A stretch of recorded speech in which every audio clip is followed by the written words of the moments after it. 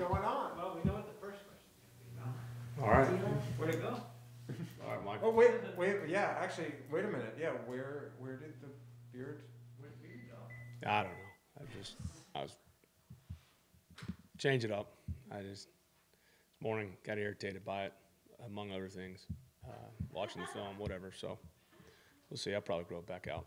What did you take from the film after watching it again? I mean, because you were pretty frustrated with it seemed like everything offensively.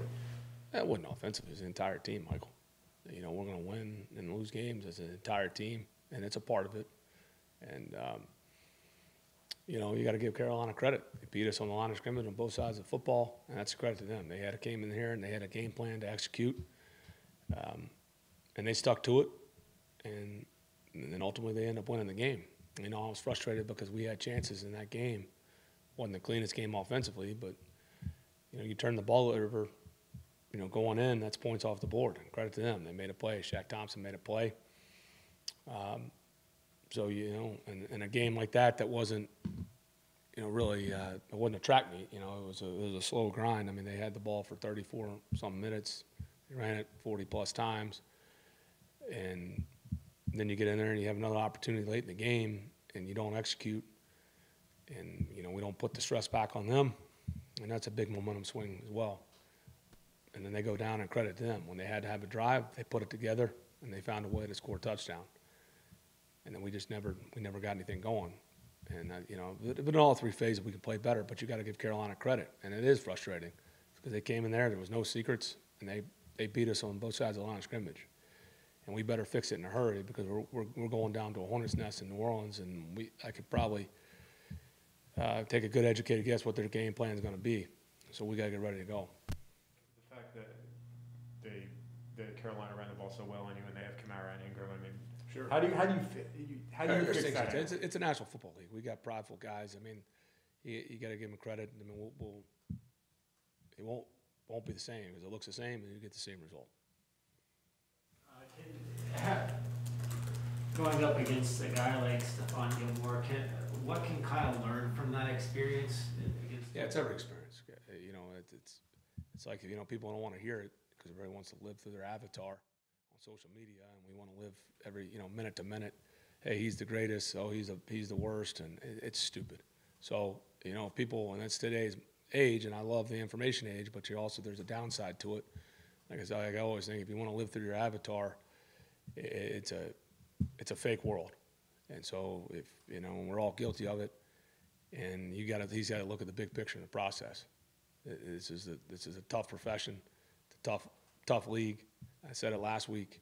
For coaches and players, you'll get humbled quick if you're not ready. That's the grind of the National Football League. There's no days off. You see it year in, year out, week after week, and so it's a lesson learned for him. So, you know, give Gilmore credit. So my money is that Kyle will learn from it, and he'll be a lot better off because of it. If he takes that mindset, we'll be just fine. The trade deadline is tomorrow. Do y'all anticipate making any moves? Or? I mean, I think everybody checks in with each other. I think it's standard operating procedure.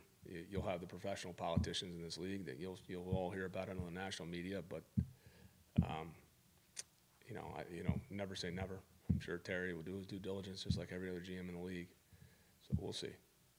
Said last night, going back to the question about Gilmore, with Shaq and Gilmore, this Carolina defense changes, and I was just curious kind of what you saw, how they impact the game. I mean, I know we see the interceptions and stuff like that. Yeah, you know, they're quality players that have played a lot of meaningful snaps in the NFL.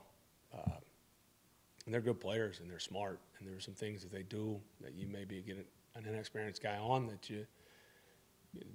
they're calm under pressure, and it's the same thing for any team. When you have good veterans that can play, and they know what to do, they can definitely have an impact, and there's a ripple effect on everybody else, and so that's what. And there's no shot at anybody else. It's just the truth, and it's a credit to guys. I have a lot of respect for veterans in this league, guys that play a high level for a long time. And those are two guys that do it.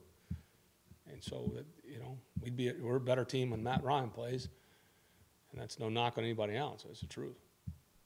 What can y'all do to get Russell Gage more involved after yesterday? Well, I mean, there's plenty of things, but again, a lot of times it's the coverage, and you know he's got to do his job too to get open. I mean, I don't, you know, if we want to be a high volume drop back team and lose a lot of games and pad some stats, okay, great. But I got faith in Russell, and so you know there's some things that we all got to do better. And like everybody on offense, we got to execute better than we did yesterday. So again, those are old narratives, and guys can have stats in a heavy drop back game, and you lose. Who cares? The ultimate goal is to win the football game, and we'll find every way possible to try to do that week after week. And we got to find a way to get guys better. So sure, there's some other things we can do, but he's got to do his part as well. You said earlier that everything, missed opportunities you're frustrated with. But is there one thing that when you look back on it offensively, that you just sat there and said, "Wow, look, the game doesn't change. You got to win the line of scrimmage. And when you don't win the line of scrimmage, it doesn't matter what you call. Like I said, you can call shot after shot, and your quarterback's going to get throttled when you don't win the line of scrimmage. And if you come one-dimensional and you're playing a really good front, which most weeks you do, and Carolina's got a good front, it's going to be ugly, and your quarterback's going to get hit. So you try not to remain obvious, and you still got to find ways to push the ball on the field. But until they change the rules of this game, when you lose the line of scrimmage, it's hard to win. Not saying you can't, but it's hard to win. When it comes to, you said, you have a good idea of what the Saints are going to be doing. And you also have Dallas coming up in 2 weeks. And when it comes to run defense, kind of what do you tell this group about, like, hey, have a sense of urgency to kind of not let what happened against Carolina? There's a lot of things. I mean, you can certainly you can tweak things. Some of the things the way you want to play certain combinations, maybe schematically, you want to change things up. You can certainly change things up personnel. So all options are on the table. How do you? Because obviously New Orleans right now with Jameis being out is maybe the truest unknown at quarterback potentially that you might see. How do you prep for that when there's really a bunch of Trevor? I worked with Trevor for a little last year. He was our emergency QB on the practice squad, and they signed him. I think they signed him the day he went down there. His wife was going into labor in Nashville. Trevor's a good guy, smart player.